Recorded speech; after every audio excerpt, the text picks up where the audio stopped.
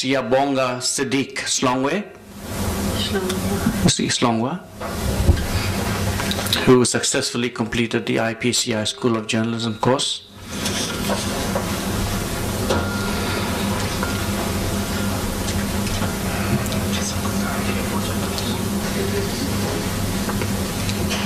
Our third prize winner in third place is Mariam Peer and Tahira Richmond.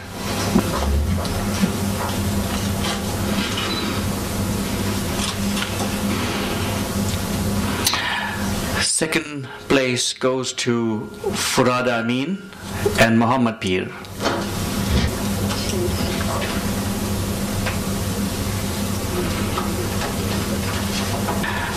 And the first place goes to Dr. Amina Jogyat.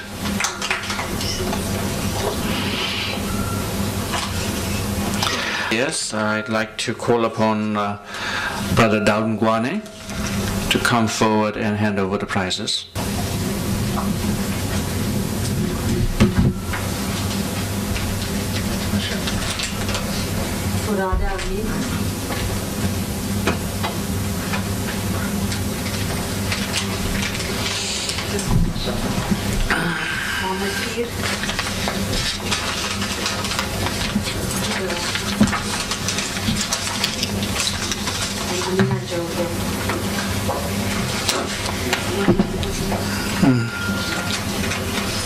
Thank you very much, and really appreciate everyone coming. But before we go, Dr. Amina Jogyat, first prize winner, will say a few words about the course, inshallah.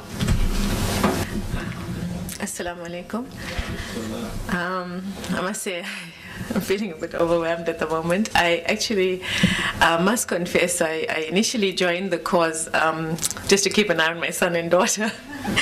And after the first, I thought I'll just be there for the first lesson. And I found it so interesting and empowering that I actually decided to stay on with them. Just to echo, I'm actually going to be borrowing a lot from what Brother Dawjee and Brother Dawjee Ngwane have said. And that is that I believe that it is every Muslim's duty to empower themselves with the pen. We heard the Qiraat recital of Iqra, and I think we read it without pondering or understanding. And like Brother Dawjee and Brother Tahir Sidodo said, we become very emotional when issues affect us, but we don't arm ourselves with knowledge, and we don't arm ourselves with the ability to write. I must confess that I myself have often fallen into that category where you read an article, or you read something in a newspaper, you get upset, you say, you know, somebody ought to respond. But really, I believe that that somebody has to be everybody, and that we should actually take this, my suggestion to the IPCI and to those involved in journalism, is that we should take this to all high schools, because basically it is our youth that need to be empowered. They need to be able to understand issues. They need to move away from being brainwashed. And sometimes, unfortunately, when the media brainwashes people, young and old alike, Muslims themselves become victims to that brainwashing. If you read often enough that you are violent, you think you are violent, you think that your religion or your belief or your culture is violent.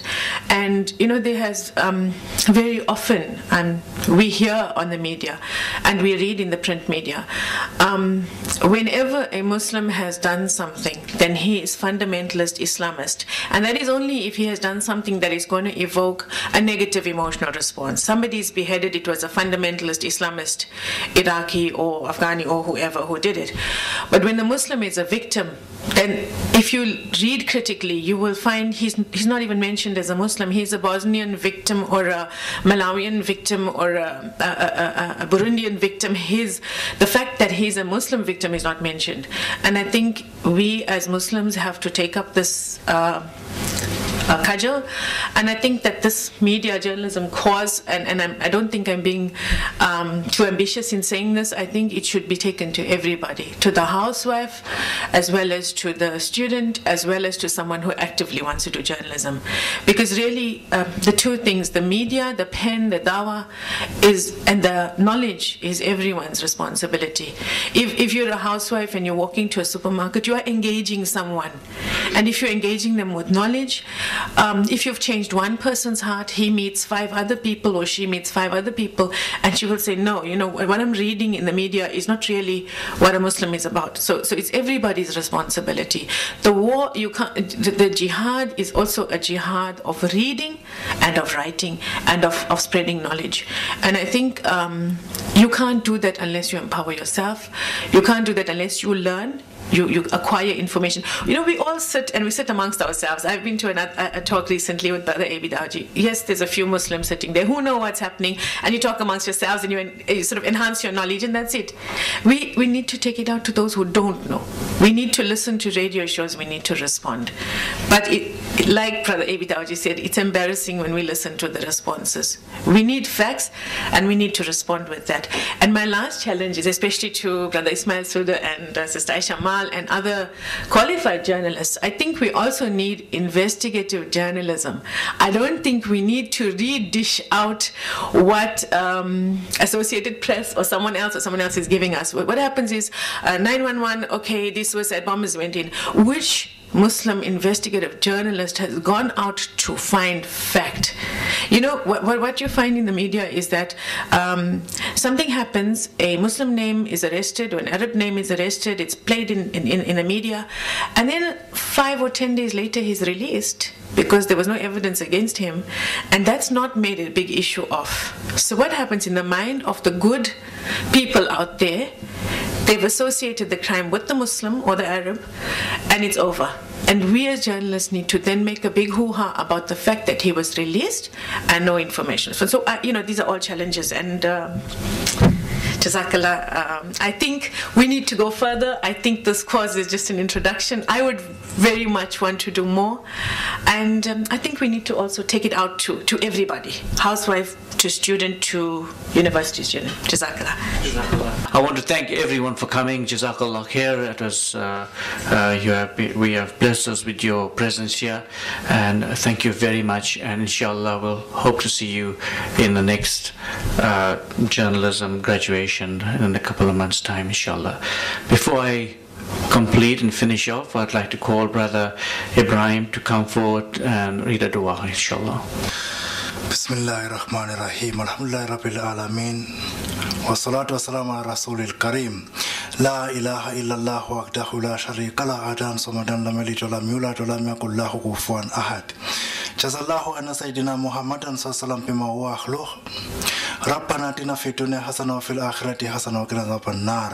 Rabbana zalamna anfusana wa in lam taghfir lana wa tarhamna lanakunanna minal khasirin. Allahumma ighfir lana wa liwalidayna wa lijami'il muslimina wal muslimat wal mu'minina wal mu'minat. La yaghfiru dhunuba illa anta, la ilaha illa anta, subhanaka inni kuntu minaz zalimin. Bismillahir rahmanir rahim. Wal asri innal insana lafi khusr illa alladhina amanu wa amilus salihati wa tawasaw bil haqqi wa tawasaw bis sabr. La ilaha illa anta, subhanaka inni kuntu minaz zalimin. Amin.